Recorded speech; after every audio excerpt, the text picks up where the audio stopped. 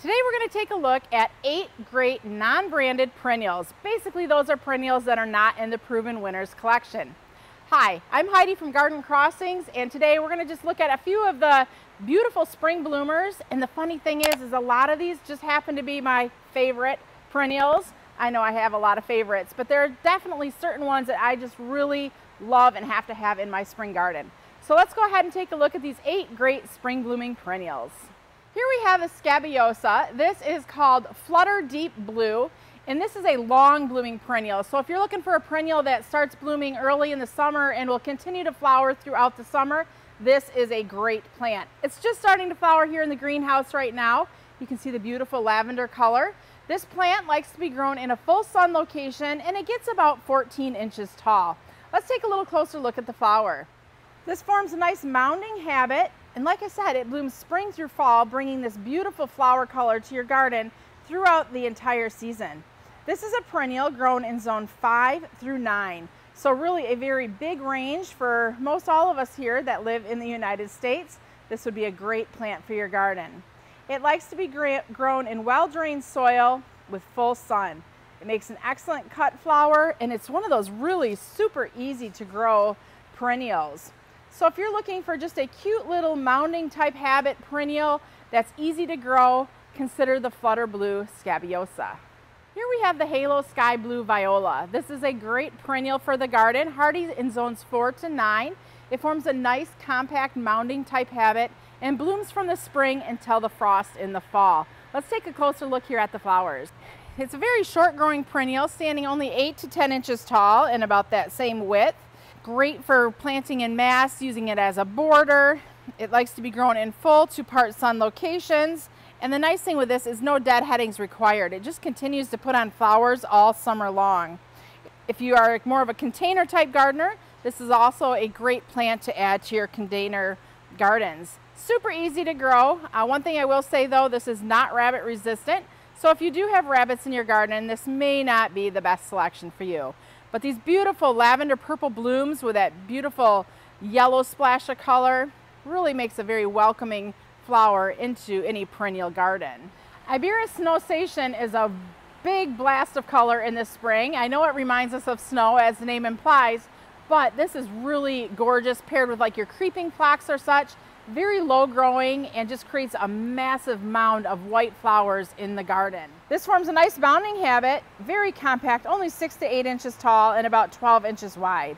It's a perennial in zones 4 to 9 and likes to be grown in full sun locations. It does like to have good drainage and makes an excellent ground cover.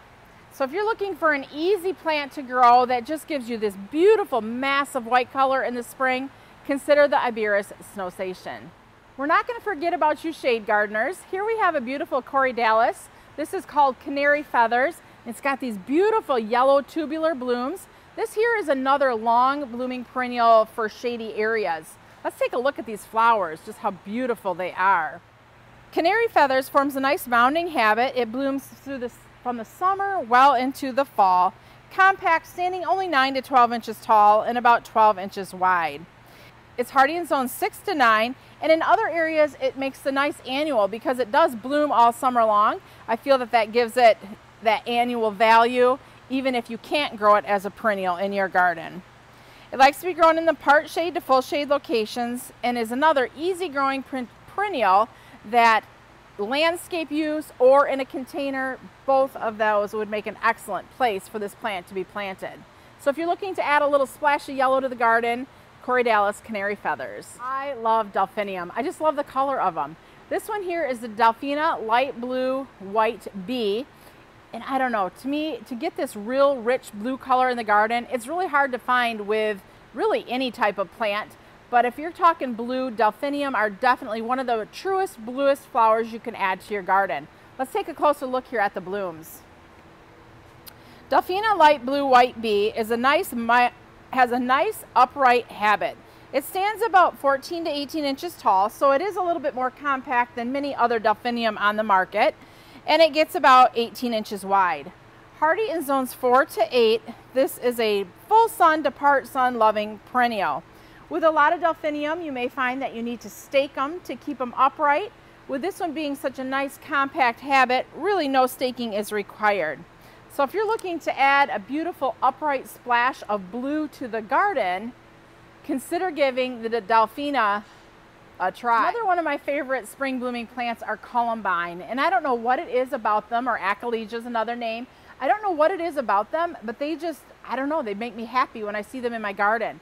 Columbine come in several different colors. They come in pinks, whites, blues, purples, different flower forms and such, but to me this is the most traditional flower form I think that's out there, and I'm loving that red and white coloration. This particular variety of columbine is called early bird red and white. It likes to be grown in full sun to part shade locations and gets about 9 to 12 inches tall.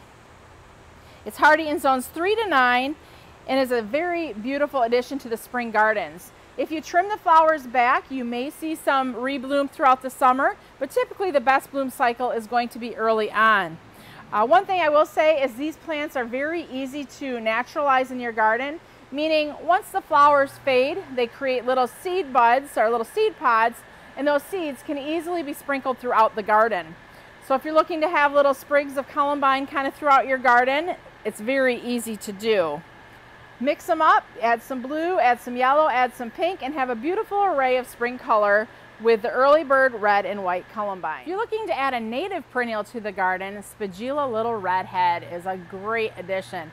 The thing with this is it's got such beautiful red flowers with a nice yellow center that it just really adds a bright pop of color to the landscape.